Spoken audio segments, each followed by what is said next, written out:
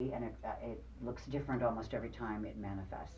So it's always very fulfilling when I run into somebody like that, or they seek me out, write letters to me, and I always answer those letters. So that was always a wonderful part of my career, an unexpected part of my career when I left the microphone where you couldn't see me in radio and then was on the microphone on TV.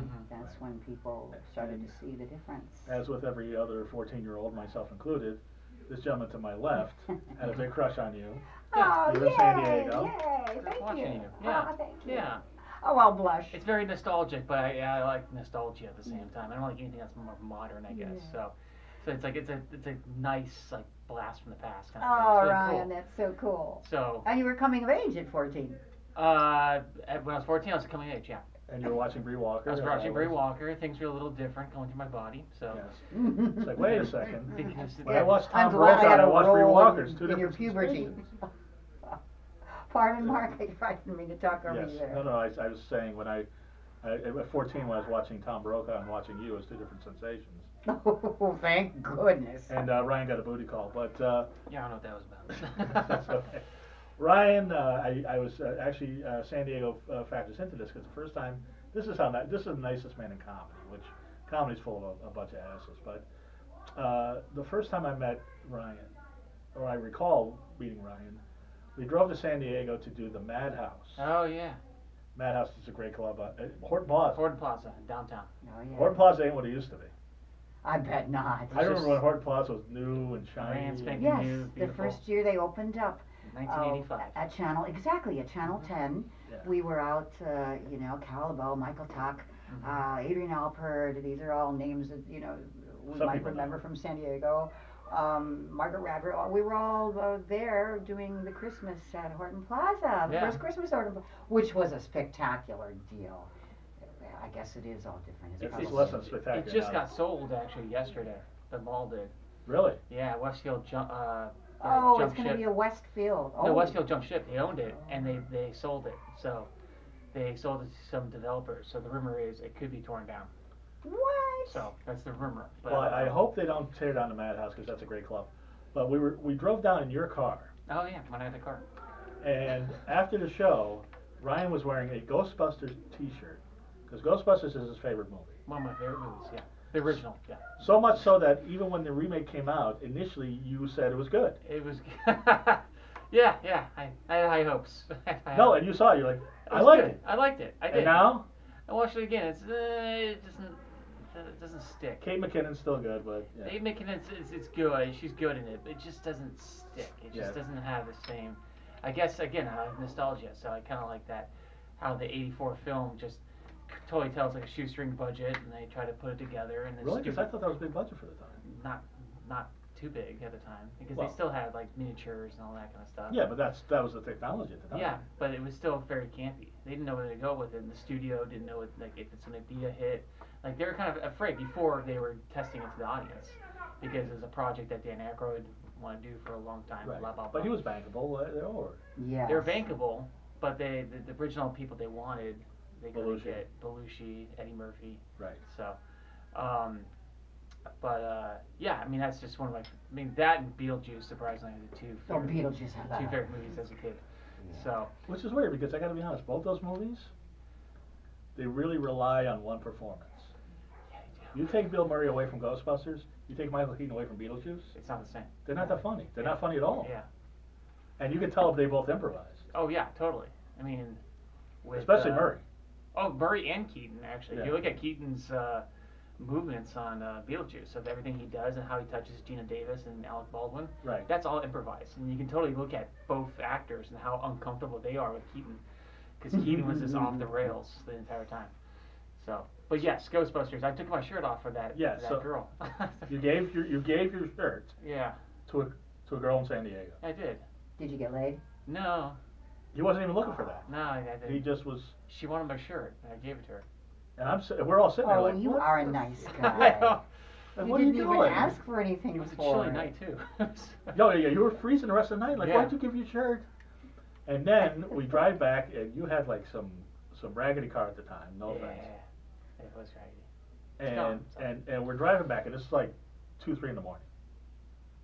Now, I have to work the next day. I would love nothing better than to take a nap. But the other two guys are like snoring. So I stay up because I know you were tired.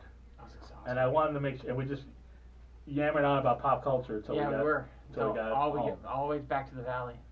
Otherwise, you would have fallen asleep and we would have died. Yeah. So. Don't do those drives anymore. So. Yeah. Thank God. But this man has hosted shows at Liquid Zoo, all around the valley. They call him Valley Jesus. Well, the reason why was because at the time, I had very, very long hair coming down to here, and I grew out my beard. So there's another comic that actually, he kept calling me the Geico caveman in the very beginning. And How flattering. I was very annoyed by that because I've been called that since like high school. And really? Yeah. It's my brow. So my brow kind of gives that Cro-Magnon look, I guess. And but then wow. Okay, I see it now. You see it? Yeah, it's very you don't point it out to caveman-esque. And that's exciting. same guy, the same comic. He just mixed it up one night and just called me Valley Jesus, and then it just stuck. And then all the comics call me that. So that's my nickname. That or Talmo. Not many people call me Ryan. So anyone that calls me Ryan is in my family pretty much. But everyone calls me Talmo or Valley Jesus. And even though this is all gone, they still call me Valley Jesus. So. Or the man that brought back PBR. I brought back PBR because that was a very cheap beer, and I was very, very broke at the time. And I couldn't afford any other kind of alcohol. And now PBR is like $7 a can. Did you remember like when the hipsters took over the PBR? I'm sorry? Did you remember when the hipsters took over the PBR? Yeah, I was very bummed. I remember I could get like a 12-pack at Rite Aid for like $5.99. And I remember that because I was like in college, and we used to get a bunch of them, and it was just cheap, and nobody wanted to drink them. And now everyone wants to drink them. And well, why PBR? Why not like Meisterbrow or Lucky Lager or some other cheap beer? Because you don't find those anywhere. Or Milwaukee. Milwaukee's best. That's from where I come from. Yeah. Milwaukee's best. Oh, but was that? Yeah. That's what we that's drank called bitter in beer. Minnesota. Actually, I haven't had a beer in like 7 years, but it's like drinking bread. I don't like it. Well, it's been. I used to drink a lot of IPAs, I guess, in college, and then I just started drinking the lighter beers, and that was like PBR. Because when I was saying earlier, I used to host shows where I just crammed down 17 beers in like 4 hours, and to me, PBR is just like water. It is. It's bunny piss. Yeah, it's like one step above Coors Light. Coors Light's the worst. So like that's to me, so it's easy for me to drink, and I don't feel too drunk. I'm still drunk at the time, but now like we're talking about that's like I would get off of chemo in October. I'm gonna probably have a huge bender right after, and my bender will probably be like 2 beers, and I'll probably be knocked out. Oh yeah, you would be after yeah. not in it. And congratulations on being a survivor. Well, as of now. Well, you brought it up, so I was gonna save this, but. Oh, okay. Sorry. You're more like Valley Buddha now because instead of Valley Jesus. Because all my hair's falling out. Because you have cancer. I have cancer now. But you're beating it.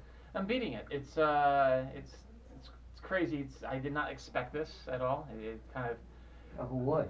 Who would? Yeah. But for my age too. I mean, I'm 35, so thank God. I guess I think if I got this later in my life, it'd been a different story. But yeah, it was just apparently it's been brewing in me for 8 months, and I was in kind of denial of what it was, I think any human being would be, because this is the last thing they want. And I was thinking of it as anything else. So I friends saw it, and they're like, "Oh, you eat too much gluten. You got to cut the gluten out." Oh, so yeah. Everybody's got an answer, right? And that's not the case. And then now your hair got really long, and yeah, the cancer's on your neck. Were you intentionally trying to cover it up? Yes.